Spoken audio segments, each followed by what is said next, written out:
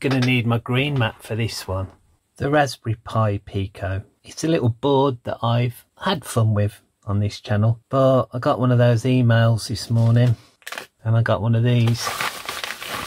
Is it a new Raspberry Pi Pico? Well, not technically.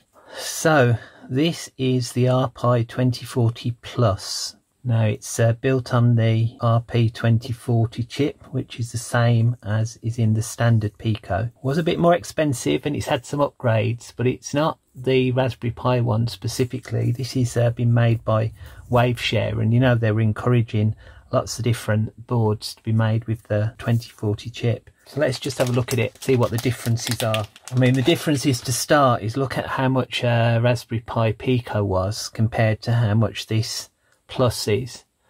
So side by side, obviously this one's got the headers soldered in, this one hasn't, because this one's just out of the box. What have we got that's new? Well, we've got two reset switches. Instead of the boot selector switch, we've got a reset and a boot. So Captain Rossetti, we don't need you anymore. I'd probably solder you in the wrong place anyway. Got a different USB port, so this has got a USB-C on it, which is interesting. I'll need a new wire for that. And the bit that really interests me is this extra little connector that we've got for a battery. So this has got an onboard LiPo charger. That's going to be good, so hopefully we can charge a battery and do something with this. It's made by Waveshare. I think a board I reviewed on here and played with a while ago. Can't remember what the board was called. I'll link to it here. But if you look at the website as well and look at the difference, you see this has got 4 meg on board, whereas this has only got 2 meg.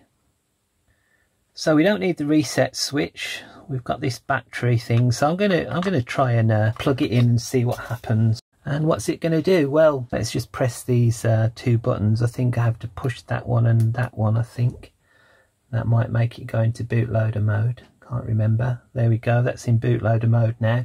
So I need to copy the UF2 file on it. So that's put a new UF2 file on it. Let's try and connect via Thonny, and I've got version 1.17 on there.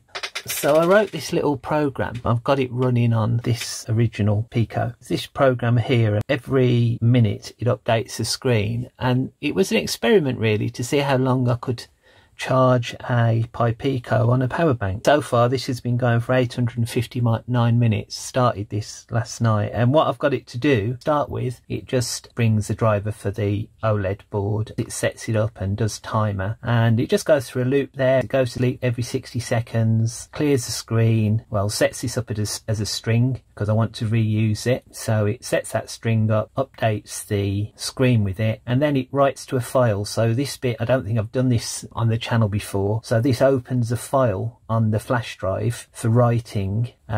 It just opens it and it will erase the file that's already there, and then it writes the time string to it, and then it closes. So actually I'm going to unplug this new RP2040 Plus for a minute, and I'm going to put this in, but I have to be quite quick because if you look at it, first of all it goes to sleep for 60 seconds, and then after that it writes the file that's on the main module. So this starts when it powers up. It'll just start when the power runs out on that. The idea is once the power runs out, it will have the last amount of seconds on there that it wrote to the internal flash. So I'm going to unplug that, which has killed it. Then I'm going to connect to it and I'm going to open. I won't talk about it straight away because I've only got a little bit of time, but I've forgotten what the last number on that was. But let's connect it. I'll then open the drive and open it from the Pi Pico and open that timer.py file. So there you go, that's the main running. So I'm gonna hit stop. Whether that stops that running, I can't remember, but I'll do open from Pi Pico, and on here you might see some files you remember, but there should be something called timer file. So if I open that, there you go, it's like 860 minutes. So that will be overwritten. I might change this later on, but what I wanted to do was just see how long a battery would last. Let's unplug this, and I'm going to take out this Pico board here. Alright, so this is pin-to-pin equivalent, this version is. So if you see, I've got the I2C set to pins 1 and 2. Well, with pins 0 and 1, technically, depending on how you look at it. So I'm defining them there in the software, pin 0 and pin 1. And then they just go to the clock and the data line on the OLED. So as long as I put this in so that pin 1 and 2 match, this should be directly equivalent, I hope. I've not tried this before, this is new, so zoom in a little bit. You see the screen hopefully, so let's plug him in. The OLED shouldn't start to begin with because this program's not on there, so let's just save this. So main.py file, save as, save it to, oops, let's stop first, connect to this, save as. Raspberry Pi, nothing on there, that's as I expect, and I'm going to call it timer.py. So I'm hoping now that's on there, if I run that, I should get something on the OLED. Oh, no, I've got to copy the SSD 1306 library to it, so let's open that first. I think that's on here, yeah, open that. And file, save. Save as Raspberry Pi Pico SSD 1306. So if you remember from many videos ago, that's the driver that I use for that screen. Let's try and run that again. Run. Okay, so there you go. So it says it's directly pin equivalent. It is. It's working the same way, and that timer will increment after 60 seconds. So you don't need to wait for 60 seconds, but let's wait. Don't worry, you won't have to, only me.